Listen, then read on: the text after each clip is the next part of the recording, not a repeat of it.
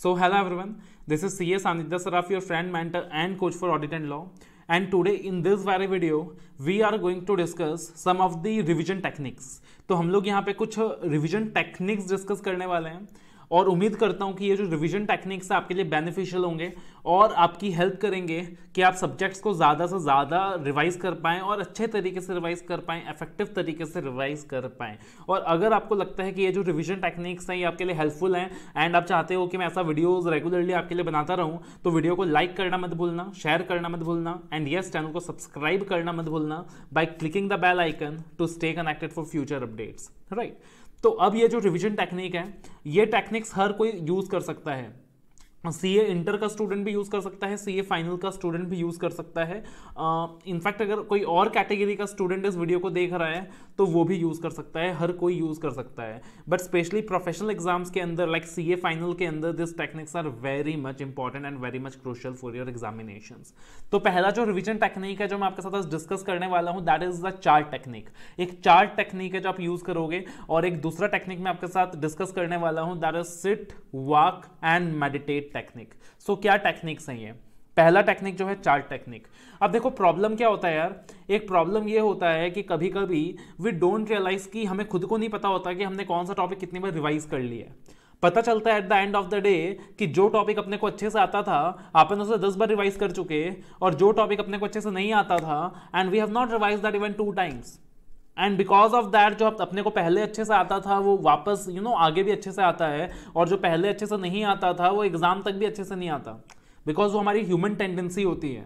We tend to always give more time on the things we like. Similarly we always tend to study more those topics that we like and we love, right. सो अब आप क्या करोगे, ये चार technique follow करोगे, आज से शुरू करोगे, अभी से शुरू करोगे, सारे के सारे सब्जेक्ट्स के लिए शुरू करोगे। जैसे फॉर एग्जांपल इस चार्ट टेक्निक में आप क्या करोगे, सबसे पहले आपको जो भी सब्जेक्ट का नाम है उस सब्जेक्ट का नाम लिख लोगे अपने रजिस्टर में। अब उस सब्जेक्ट के अंदर जितने भी टॉपिक्स हैं, जितने भी चैप्टर्स हैं, सारे के सारे चैप्टर्स का नाम लिख लोगे। फिर आप अलग अलग कॉलम्स बना लोगे, first revision, second revision, third revision, fourth revision, fifth revision, right. तो अकॉर्डिंगली आप यहाँ पे कॉलम्स बना लोगे, first, second, third, fourth, fifth and बाकी आपकी जितनी श्रद्धा है, जितनी भक्ति है, जितना आप रिवाइज कर पाओ उसके अकॉर्डिंग आप क्या करोगे, रिविजन बना लोगे। फॉर एग्जाम्पल अगर मैं बात करूं ऑडिट की, तो ऑडिट के अंदर आपका यहाँ पे क्या बन जाएगा, इंडेक्स बन जाएगा कि okay professional ethics, company audit, कारो 16, स्टैंडर्ड्स ऑफ ऑडिटिंग में भी ऐसे 200, 210, 220 अलग अलग स्टैंडर्ड का अलग अलग, and types of audit accordingly bank audit, GIC, peer review, जो भी चैप्टर्स है सबका नाम लिख दिया। सिमिलरली लॉ के अंदर लॉ के चैप्टर्स का नाम लिख दिया, सिमिलरली एफआर के अंदर एफआर के चैप्टर्स का नाम लिख दिया, सिमिलरली एसएफएम के अंदर एसएफएम के चैप्टर्स का नाम लिख दिया एंड वाइस वर्सा। अब आप क्या करने वाले हो, कोई भी टॉपिक आपसे पढ़ने वाले हो, you are going to revise. तो जैसे ही आप कोई चैप्टर पढ़ोगे, फॉर एग्जांपल आपने कोड ऑफ एथिक्स पढ़ा, तो जैसे ही आपने कोड ऑफ एथिक्स पढ़ा ना, तो कोड ऑफ एथिक्स के आगे आप फर्स्ट डिवीजन के कॉलम में टिक कर दोगे कि ओके मैंने कोड ऑफ एथिक्स का फर्स्ट डिवीजन कर लिया है, राइट। तो मान लेते हैं पहले ये जो टॉपिक है कोड ऑफ एथिक्स है, तो जैसे ही आपने फर्स्ट डिवीजन किया आप यहां टिक कर लोगे कि मैंने कोड ऑफ एथिक्स का फर्स्ट डिवीजन कर लिया है। सिमिलरली आपने मान लीजिए कंपनी ऑडिट कर लिया, तो कंपनी ऑडिट का आपने फर्स्ट डिवीजन वाले कॉलम में टिक कर लिया। मान लीजिए आपने स्टैंडर्ड्स ऑफ ऑडिटिंग के अंदर ऐसे 700 की सीरीज कंप्लीट कर ली, तो आप क्या करोगे, ऐसे 700 सीरीज में टिक लगा दोगे। सिमिलरली आपका अलग अलग स्टैंडर्ड्स भी यहां पे होगा। अब इससे क्या होता है कि as and when you complete any topic, जो भी सब्जेक्ट का है, वो पार्टिकुलर जो उस सब्जेक्ट का अपने चार्ट बना रखा है वहां पे वो आप टिक कर दोगे।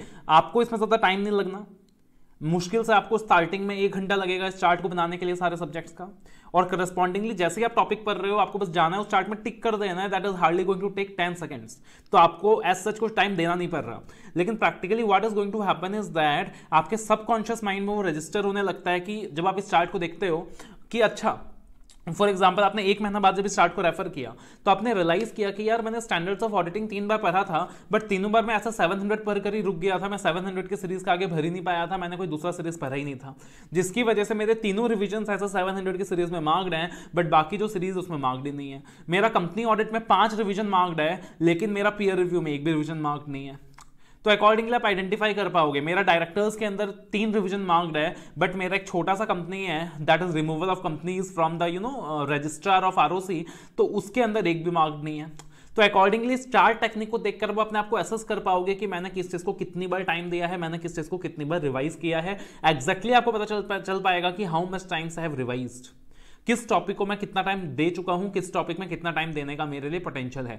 यहां पे आप एक चीज और ऐड करना कि जैसे मान लीजिए कोड ऑफ एथिक्स, आपने फर्स्ट रिवीजन किया, आपने टिक मार्क कर दिया। अब सपोज आपको कोड ऑफ एथिक्स को रिवाइज करने में 6 घंटे लगे हैं, 6 आवर्स लगा है, आप यहां पे लिख दोगे ब्रैकेट में 6 आवर्स।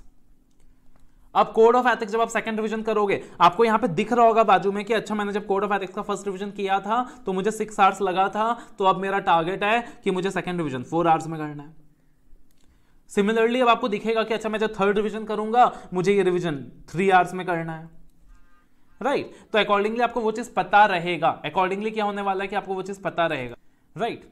तो अकॉर्डिंगली आपको क्या होने वाला है कि वो चीज पता रहने वाला है। तो ये बहुत क्रूशियल होता है, आपको पता होना चाहिए कि यार आपने एक चैप्टर को कितनी बार रिवाइज कर लिया है और पिछली बार रिवाइज किया था तो कितना टाइम लगा था, क्योंकि अगली बार उससे कम टाइम लगना चाहिए। अगर एक ही टॉपिक में आप बार बार रिवीजन में टाइम देते जा रहे हो और पता चल रहा है कि आपको टाइम उतना ही लगते जा रहा है, यानी कहीं ना कहीं आपके पढ़ने के मेथडोलॉजी में कोई प्रॉब्लम है, कोई दिक्कत की बात है।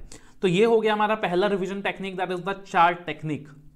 अगला रिवीजन जो टेक्निक मैं आपको बताने वाला हूं that is seat, work and meditate study technique. Now what is this? देखो यार, एक चीज मैं आपको स्ट्रांगली एडवाइस कर रहा हूं मैं।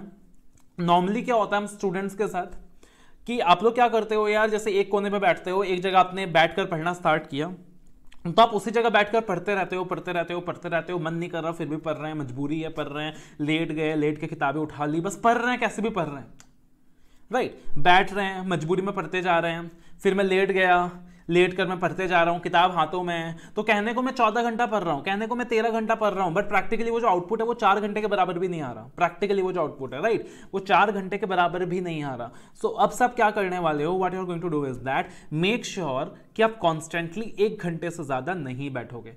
आप कॉन्स्टेंटली 1 घंटे से ज्यादा नहीं बैठोगे। अगर आप बैठ के पढ़ाई कर रहे हो, जब भी आप बैठ के पढ़ रहे हो, what you are going to do is, जैसे ही आप 1 घंटा बैठकर अच्छे से पढ़ लेते हो, 1 घंटा याद रखना, वो 1 घंटे का पढ़ाई तब काउंट होगा जब 1 घंटे में आपने सोशल ब्राउजिंग नहीं करी है, राइट। अगर 1 घंटे में आपने सोशल ब्राउजिंग नहीं करी है, व्हाट्सएप, टेलीग्राम, यूट्यूब, ये सब कुछ यूज नहीं करा है, तब इफेक्टिवली आपने 1 घंटा अगर पढ़ाई करी है तो that will be counted as 1 our. तो जैसे आप 1 घंटा पढ़ लोगे ना, मैं आपको एक हैबिट सजेस्ट कर रहा हूं कि just walk for 2 minutes, 2-3 minute walk कर लीजिए, 2-3 मिनट चल लीजिए, 5 मिनट वॉक कर लीजिए। ऑब्वियसली अभी सोशल डिस्टेंसिंग का टाइम है, मैं आपको ये तो नहीं बोल सकता कि बाहर निकल जाइए, फ्रेश एयर ले लीजिए, गार्डन में चले जाइए, obviously that is not possible, but अपने घरों के अंदर थोड़ा सा वॉक कर लीजिए, थोड़ा सा टहल लीजिए घर के अंदर ही, उसके बाद बैठिए पढ़ने के लिए। आप जब भी पढ़ाई कर रहे हो, पढ़ते पढ़ते आप इरिटेट होने लग रहे हो, मजा नहीं आ रहा, कॉन्सेंट्रेशन डाइवर्ट हो रहा है, जबरदस्ती पढ़ने से अच्छा जस्ट उठ जाओ और उठ के वॉक करने लगो। और वॉक करके क्या करो पता है, फॉर एग्जांपल 1 घंटे में आपने बैठकर जो भी पढ़ाई करी है, आप खड़े हो जाओ, खड़े होकर वॉक करने लगो और वॉक करते करते रिकॉल करने लगो कि मैंने 1 घंटे में क्या क्या पढ़ा था। वॉक करते करते में भी आप मेरा वॉइस क्लिप यूज कर लो, वॉइस करते करते सेक्शन नंबर्स रिकॉल कर लीजिए, वॉइस करते करते क्लॉज नंबर्स रिकॉल कर लीजिए, जजमेंट्स के नाम रिकॉल कर लीजिए, बट मेक श्योर कि आप दिन में कम से कम 5-6 बार उठ रहे हो वॉक करने के लिए, कम से कम 5-6 बार। मैं सजेस्ट करता हूं कम से कम 10 बार आप उठें, बट एटलीस्ट 5-6 बार आप उठ रहे हो वॉक करने के लिए। उसके बाद जैसे नॉर्मली कहा जाता है कि भाई मेडिटेशन, कहा जाता है कि दिन में आप कम से कम 5-10 मिनट मेडिटेशन करें, that is very much helpful for you to study. अब मेडिटेशन करने के लिए आपको कोर्स जो करने की जरूरत नहीं है, मेडिटेशन करने के लिए आपको इसके लिए कोई डिप्लोमा करने की जरूरत नहीं है। मेडिटेशन का सिंपल मतलब है कि आपने क्या करना है, मेडिटेशन का मतलब है आपने बैठ जाना है, आंखें बंद कर लेनी है और आंखें बंद करके किसी चीज के बारे में नहीं सोचना है। Simply you just have to sit down and you have to rest yourself in isolation, don't think about anything. दुनिया के किसी चीज के बारे में ना सोचें, किसी चीज के बारे में ना सोचें, सिर्फ बैठ जाएं, आंखें बंद कर लें and just concentrate on your breathing pattern. आपको कुछ नहीं करना है, सिर्फ अपने ब्रीथिंग पैटर्न में फोकस करना है। 30 सेकंड्स भी आप कर नहीं पाओगे स्टार्टिंग में, 30 सेकंड्स भी नहीं कर पाओगे। आप जैसे ही वो करने लग जाते हो आपका स्टडी इफेक्टिवनेस बढ़ जाता है। अब लोग कहते हैं मेडिटेशन कब करना है, दिन में 1 बार करना है, तो let me tell you one fact, मैं कहता हूं जितनी बार कर सको उतना करना है। एक रियल स्टोरी सुनाता हूं आपको, एक रियल बात बताता हूं। मेरा ब्रदर, खुद का ब्रदर की बात कर रहा हूं मैं, ताऊजी का बेटा, बेसिकली कजन भाई, तो खुद के भाई की बात कर रहा हूं। तो he is one of the brilliant students, CA final में उसका 17th रैंक आया, then he became IAS officer, तो बहुत ही ब्राइट स्टूडेंट है। तो सीए फाइनल के अंदर भी जब उसका 17th रैंक आया, मैंने उससे बात किया कि यार, एंड ये तो 3 महीने के अंदर उसने प्रिपरेशन किया था, बिकॉज उससे पहले तो उसकी आर्टिकलशिप चल रही थी। तो मैंने उससे जब पूछा कि भाई तेरा सक्सेस का राज क्या है, उसने बोला भैया मैं क्या करता हूं कि व्हेनेवर आई गेट टायर्ड, मुझे पढ़ने का मन नहीं करता, मुझे नींद आ रहा होता है, मैं सोता नहीं हूं, मैं मेडिटेट करने लग जाता हूं 5 मिनट के लिए। उसने बोला कि अगर मैं सो जाऊंगा ना तो मैं 1 घंटा नहीं, मैं कम से कम 1.5-2 घंटा मेरा टाइम गुजर जाएगा, बिकॉज 1 घंटा मैं सोऊंगा, फिर मैं उठूंगा, फिर वो ड्राउजीनेस वाली चीज मेरे अंदर रहेगी। लेकिन अगर मैं मेडिटेट कर लेता हूं ना तो 5 मिनट मेडिटेट करने पे मुझे उतना एनर्जी मिल जाता है जितना मुझे वो 1.5 आवर्स ऑफ स्लीपिंग से मिलता। And this is again scientifically true.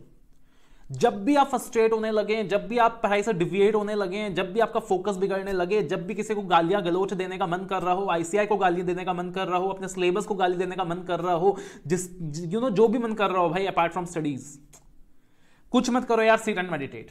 कुछ मत करो, फोन वगैरह साइड कर दो, साइलेंट कर दो, लाइट्स बंद कर दो, आंखें बंद करो, एंड आंखें बंद करके what you are going to do is just concentrate on the breathing pattern for a short time, maybe 2 minutes, maybe 3 minutes, anything that will do is fine. Starting में 1 मिनट भी हो रहा है तो वो भी काफी है, राइट? उसके अलावा आप क्या करो, छोटे छोटे ना पावर नैप्स लो, छोटे छोटे पावर नैप्स। पावर नैप्स क्या होता है? पावर नैप्स मतलब है कि एग्जैक्टली आपने जब आप बहुत ज्यादा एग्जॉस्ट हो जाते हो, बहुत ज्यादा थक जाते हो, याद रखना कुछ स्टूडेंट्स गलती करते हैं कि वो एग्जॉस्ट हो चुके हैं, वो थक चुके हैं, फिर भी वो जबरदस्ती किताब लेकर बैठे होते हैं। आपको वो काम नहीं करना है, आपने उस टाइम पावर नैप लेना है, आपने मेडिटेट करना है। पावर नैप का मतलब है सिर्फ 10 मिनट आपने लेट जाना है, और 10 मिनट लेट कर आपके कुछ नहीं सोचना है, आपको लेट कर 10 मिनट सिर्फ अपने ब्रीथिंग पैटर्न में फोकस करना है। That is called as the power napping technique. And meditation मतलब आपको सिर्फ बैठ जाना है और बैठकर क्या करना है, अपने ब्रीथिंग पैटर्न में फोकस करना है फॉर 1 मिनट और 2 minutes. That is known as the meditation technique. पढ़ते वक्त याद रखना, सिर्फ बैठ के पढ़ाई नहीं करोगे, खड़े होकर जितना हो सके टहलने लगोगे।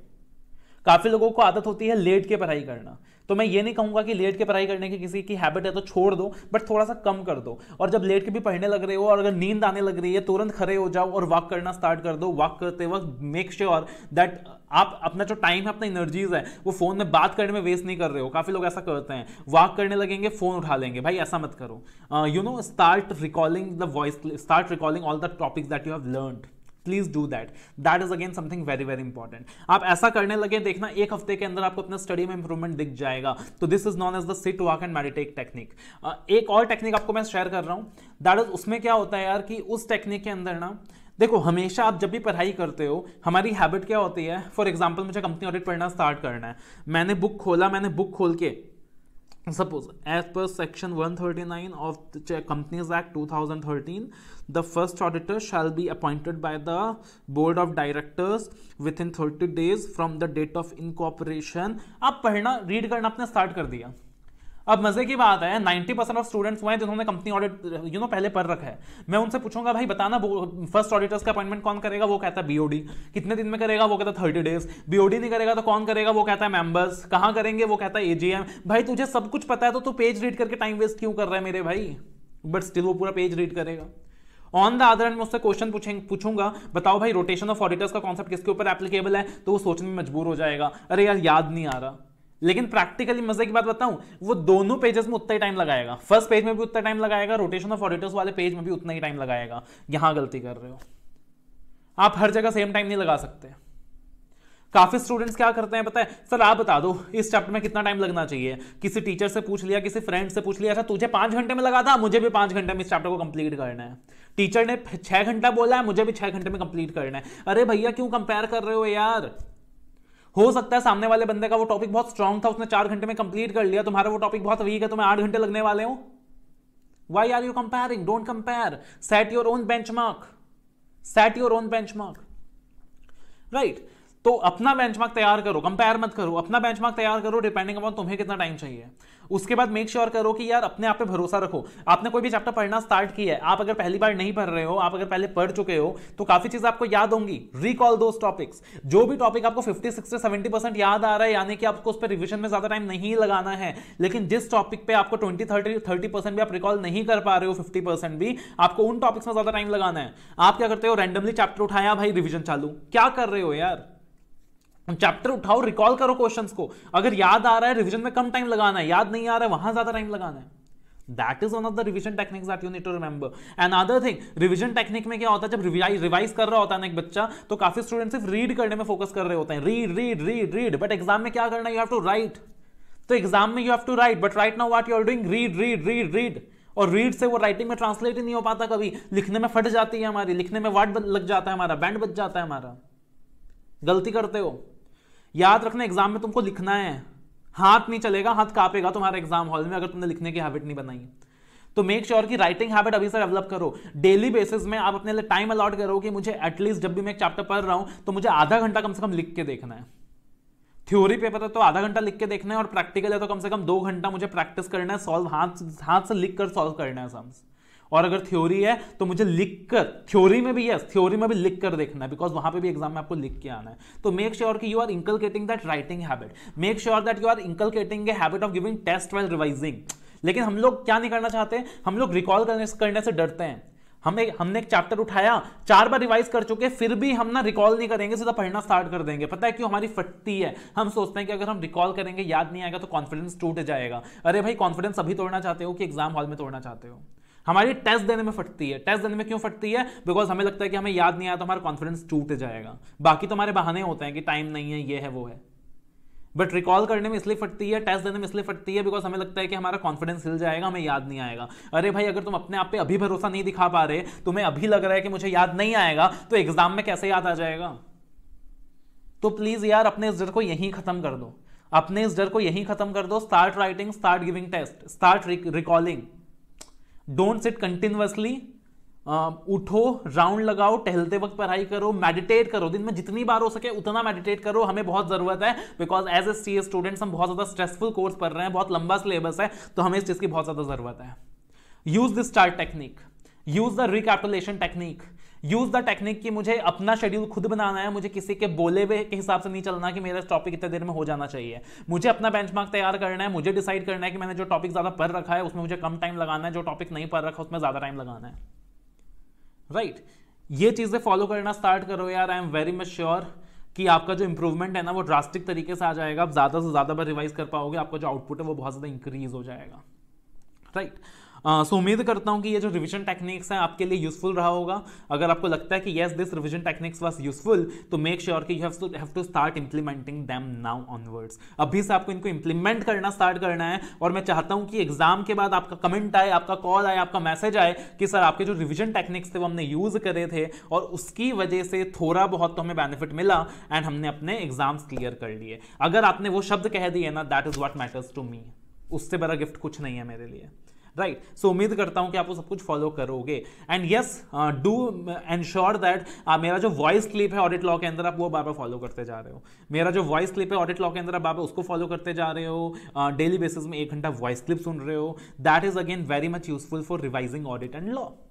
मेक श्योर कि you are using voice clips on A daily basis. Daily मतलब डेली. एक भी दिन ऐसा नहीं जाना चाहिए कि आज हमने वॉइस क्लिप नहीं सुना है. ठीक है. अगर किसी को ज्यादा परेशानी है तो वहां पे आप, अगर आपने ऑडिट लॉ पहले कर रखा है बट फिर भी आपको लग रहा है कि यार बहुत बल्कि लग रहा है मुझे ऑडिट लॉ, 50-60 घंटे से कम में रिवाइज हो ही नहीं पा रहा, तो आप संजीवनी कोर्स यूज कर सकते हो. संजीवनी कोर्स यूज करके आप 25 घंटे में रिवाइज कर सकते हो पूरा का पूरा ऑडिट, पूरा का पूरा लॉ. अगर आपने अभी तक भी ऑडिट लॉ बिल्कुल नहीं कर रखा है, बिल्कुल ऑडिट लॉ को हाथ भी नहीं लगाया है, एग्जाम अभी है, सो इन दैट सिचुएशन आप फास्ट ट्रैक कोर्स यूज कर सकते हो. 50 hours audit, 50 hours law, that will give you enough conceptual clarity that is needed and then you can do your self studies along with the voice clips. Right so भाई, मेहनत करके पढ़ना है, मन लगा के पढ़ना है. कुछ सोचना नहीं है आगे पीछे. ये नहीं सोचना कैसे करूंगा, क्या करूंगा, कैसे होगा, कब कंप्लीट होगा. सब कुछ हो जाएगा. Where there is a will there is a वे. अपने को क्या करना है, सिर्फ अपने मार्ग में लगे रहना है. You just have to progress. आपको सिर्फ पढ़ते रहना है, पढ़ते रहना है, पढ़ते रहना है. कहते हैं ना, कर्म किए जाओ, फल की उपेक्षा मत करो. तो just keep working hard and don't wait for the results. The God is going to give you the results. All the very best. उम्मीद कर रहा हूं, यकीन है मुझे कि आप इस अटेम्प्ट को बहुत सीरियसली लेने वाले हो और इस अटेम्प्ट के अंदर क्या करने वाले हो, आग लगाने वाले हो, क्लियर करने वाले हो, सीए बनने वाले हो, ग्रुप क्लियर करने वाले हो. All the very best. Take care. Love you all.